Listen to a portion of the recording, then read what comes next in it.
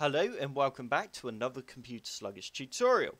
Before we get started, have you subscribed to my YouTube channel yet? If not, be sure to click on the big red subscribe button on my main page. And once you have done this, don't forget to click on that bell to be the first to get notified when I upload a new video.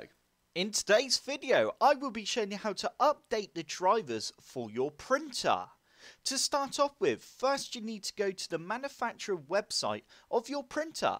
For example, I've got a HP printer, and if you look on the front of your printer, it should say a model number, and I have got model number 3637, which means in this little box here, I need to type in 3637 and hit find.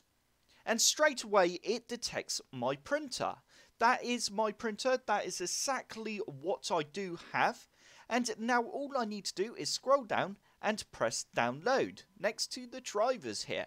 And that is one way of updating or installing the latest drivers for my printer.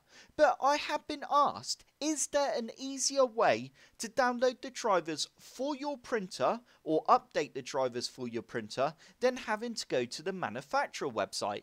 And the answer to that question is yes, there is. All you need to do is go down to the bottom left hand corner of your screen and type in Device Manager.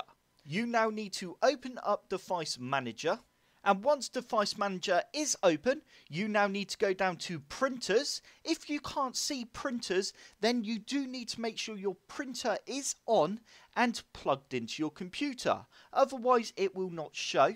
You now need to right click on your printer and you need to click on Update Driver. We now need to click on Search Automatically for updated driver software, and it will now search the internet for the latest drivers for my printer. And as you can see, it has actually detected some newer drivers for my printer, which it is now downloading. And it has actually changed its mind. It's decided that I do have the latest drivers installed for my printer.